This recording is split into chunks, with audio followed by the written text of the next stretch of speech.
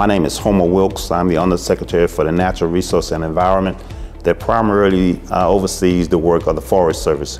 You know, the southeast part of the United States is the wood basket.